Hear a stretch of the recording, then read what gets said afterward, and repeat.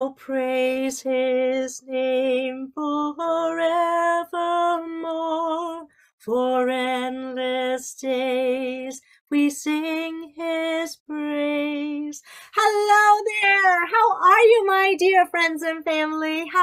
I hope that you are having a joyous day in the Lord, because, say it with me, this is the day that the Lord has made. Let us rejoice and be glad in it. No matter what you are going through, keep on praising God. He will see you through this, and remember, this too shall pass. Amen. Amen. All right, let's go ahead. Oh, before we get into God's Word, today behind me, I have another beautiful photo from, it was a Hallmark movie, and I believe they were in Hawaii, and they just did a huge widescreen shot here, and I thought, oh, so beautiful, breathtaking, water, water, water. I love, love, love water. All right, now, without further ado, let's go ahead and get into God's Word, starting with Joel Osteen's The Power of I Am. Today's title is Infused with Strength. I can do all things which he has called me to do through him who strengthens and empowers me. That's from Philippians 4:13 AMP. The Apostle Paul said, I am ready for anything. I am equal to anything through him who infuses strength into me. He was stating, the enemy may hit me with his best shot, but it won't stop me. I'm more than a conqueror. Paul has been shipwrecked, spent the night on an open sea, and gone with days without food. He was falsely accused, beaten with rods, thrown into prison. If anyone had a reason to be negative and bitter, it would have been Paul.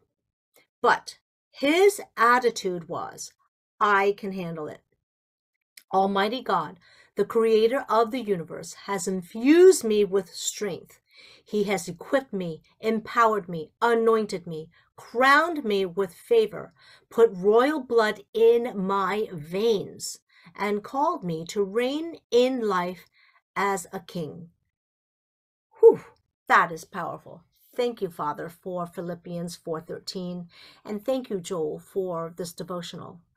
So true. Paul really did go through so much. And I just love that scripture that I can do all things through Christ who strengthens me. And God does infuse us with strength, but we have to go and ask him for it. You know, we have to ask. He says, ask and you shall receive. All right. And next, the reading from the Holy Bible. Today's scripture is Hebrews 10:36 from the New International Version.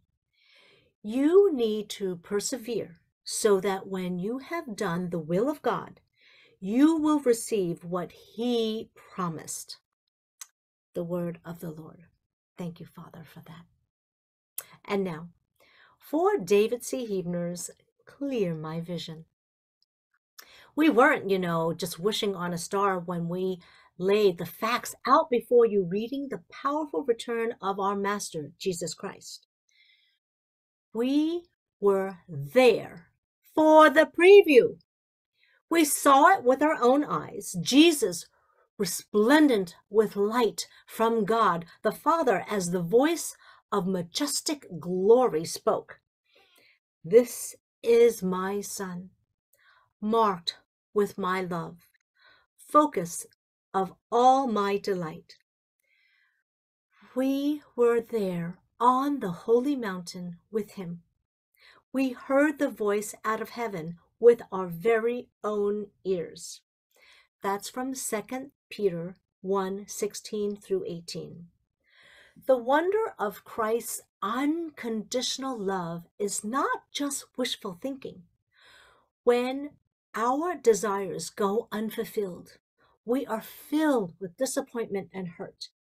However, Christ has revealed his splendor so that we see his magnificence with our own eyes and hear his voice with our very own ears. Christ's love is real. and we can feel Him with every fiber of our being. Amen. Amen. Amen. Oh, I so agree with this. Oh my gosh. So true. Okay. The prayer here today is, Lord, we are so thankful that your love for us is not imaginary.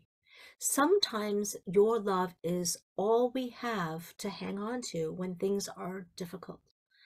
But you never leave or forsake us. Amen. Thank you, God. Thank you, thank you, thank you. Amen, amen, amen. So true. You do not leave us. Let us pray. Father, thank you for this glorious day that you have made. We continue to rejoice and be glad in it, Lord.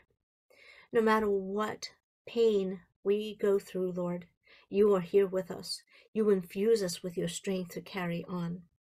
And Lord, we thank you for that. Thank you, Jesus, for suffering and going through all that you have gone through so that we could have what we have today. Even in the midst of trials and tribulations and pain and suffering, we can connect with you, and we know that you know our pain because you, of all people, have gone through so much pain on this earth. You've gone through rejection, you've gone through ridicule, you've gone through things that we would never be able to go through, Lord. But you kept a good attitude. You continued to do Father's will, and there was a purpose for it. So, Lord, we know that there's a purpose in our pain and in our suffering because you are persevering through us. You are giving us the strength. You are giving us a testimony to share of what we go through so that we can help others. Because you have gone through all that you've gone through so that you could help us. Thank you. We honor you. We praise your holy name. We love you so, so much. In Jesus' name, amen. Amen and amen.